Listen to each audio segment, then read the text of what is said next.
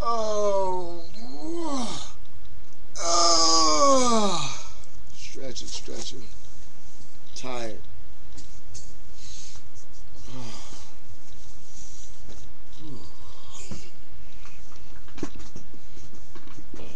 Well, yeah. Well, I'm just sitting here to tell you, my people are very needy. We need everything. I'll explain to you what I mean by we need. We need respect. We need dignity. We need honor. We need opportunity.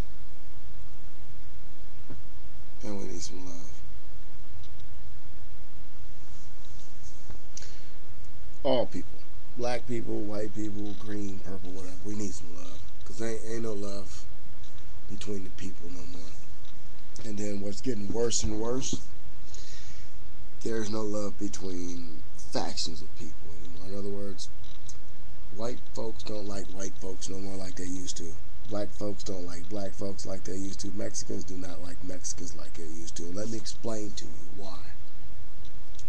I just did a series of videos pretty much telling what I don't like about black people. But there's some things I don't like about white people. There's things I don't like about Mexicans. But as life itself is, I hear more and more white people talk about the negative things white people do. Of course, there's black people who talk about the negative things that black people do. And, you know, when you hear white people talk bad about white people, it's alarming. It's shocking. It's like, oh, you didn't know they did that? And when you hear Mexicans talk about Mexicans, it's the same. Like, man, I thought all y'all just didn't give a fuck. People are like that. I mean, more and more black people are speaking out, you know, against stupid black people. More and more white people are talking about stupid white people, so on and so forth. And instead of trying to teach our people as a whole, like, you know, you're wrong, she's wrong, he's wrong, they're wrong, you know, that cell right there is wrong. I mean, instead of telling people when they're wrong, we're quick to, well, that black guy over there is fucking up. Well, at least it ain't us.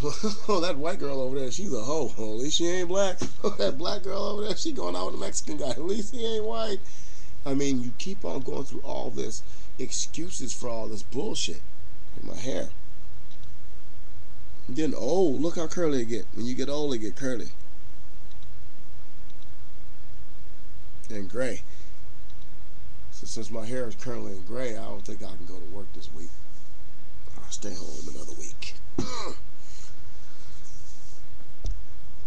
The world is not based on excuses, but we find excuses for reasons in which we don't need to be excused. In other words, we quick to lie or say something about somebody that's not necessarily true just to make conversation, and in so making conversation at someone else's expense normally hurts that person.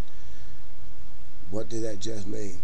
That means that we can't respect other people because we can't respect ourselves. Why don't we respect ourselves? Because we see too much bullshit and drama. If we constantly see our own people fucking up, who do you turn to? Those people that you can deal with. And those people that you can deal with are just like me, him, her, and them. We're of all colors. Isn't that funny? Isn't that strange? How you can best relate to someone that's not exactly like you based on what you've seen your own people do. Is there any logic in what I just said? In other words, if you see a bunch of white folks fucking up and you happen to be a white person, you probably won't hang around those people. You'll probably hang around the black people that don't do the fucking up that the white people do. And then when you say to yourself, damn, I mean, most of my other friends meet them, then your other friends meet them, then there's a group of friends, a group of blacks and whites. Then you might meet somebody else. Hey, bring this person in the group. That person comes in the group. But then when you grab the wrong person and try to bring in a group, hey, why are you hanging around these black guys? You guys always let these brothers come in here and talk to you guys like that. Therefore, then your group deteriorates. You've let a cancer in your group. Same thing with brothers. Man, everything was cool, man, until you brought the white dude in here. White dude been coming here every week. Today is your first time in here. Now, when did it not get cool? I mean, things like that. I mean, I have seen this shit my entire life. It's like I said, I used to say in my earlier videos. There's this group of people. There's this group of people. These are the bad people on the bottom, and these are the bad people on the top. What's that in the middle? In the middle, that's where we are. We're sandwiched in between the bullshit. And we are of every color. You can look up and see some fucked up black people, some fucked up white people. You can look down and see some fucked up black people, some fucked up white people. And you can look straight across and see some people that you can deal with and you can relate to. But hey, I don't want to be seen with those white guys because I'm a black guy. I'm cool. I'm hardcore. I'm a bad man. Same thing with the white people. Well, that girl over there is cool, but she's just not one of us. So, then you have a whole bunch of people who are cool, good people, who will never ever be friends, will never ever know each other until they get 35 and 40 years old. Hey, how you doing? You used to go to Montgomery? Yeah, I used to. You went to Kennedy? Yeah, hey. Oh, I hated you. I didn't like you either, nigga. Hey, how you doing? Pretty good. I'll buy you a beer. I'll drink it. Why is it that when people get older, they become cool, laid back, and friendly? Maybe my forehead look big when I get too up close on the camera like that. Maybe you can see how crooked our teeth are. Like crooked teeth. Everybody's flawed. Nobody's perfect. And if we all take that in mind, just take that in mind. I mean, I've been in some situations where brothers like, man, I know you ain't coming in here with no fucking white boy.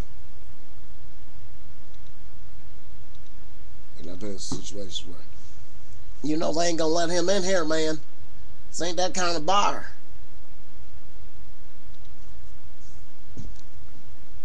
Then I've been with a bunch of brothers with, party was bad. Been with a bunch of, no. Been with a bunch of Mexicans, no.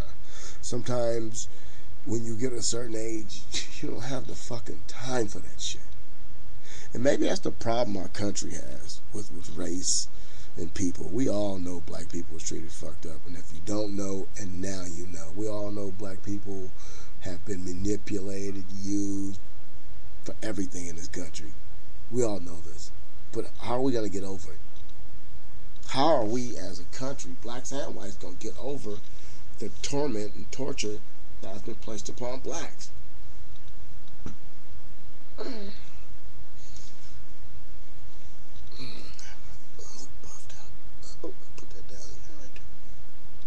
The perception.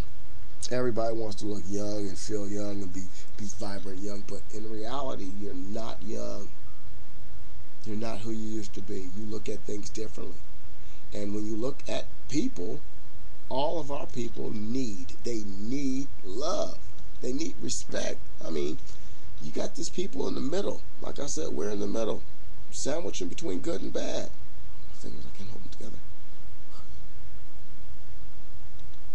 We're sandwiched in between good and bad. And I'm tired of being the good person. I'm tired of when there's some drama, somebody says, you need to be the bigger guy and just let that go.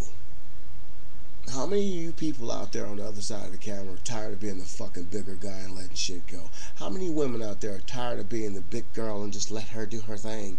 Come on, how many people out there have been stepped on and are tired of this fucking bullshit? Fuck it, let somebody else be the bigger person now.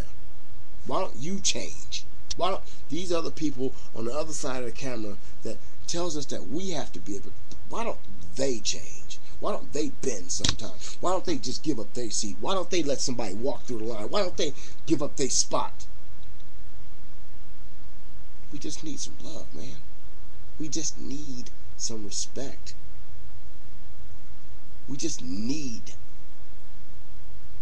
A need is a want. And a set, oh, I have to. A need is like addiction. I need something bad, man. I need some respect. And you've all been tubed.